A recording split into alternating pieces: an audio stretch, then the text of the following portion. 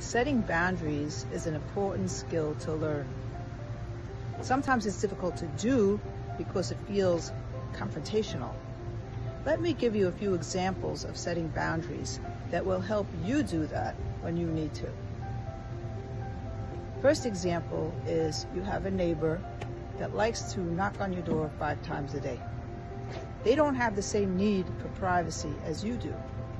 So what you can do is give them a schedule of when you're available. Say, Monday through Wednesday from 3 to 6, you can come by.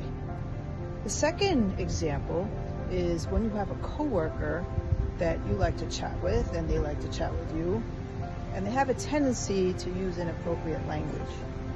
It makes you cringe, but they don't pick up on it, so they keep doing it. So you would need to say, hey, that type of language makes me feel uncomfortable, and they will want to accommodate you.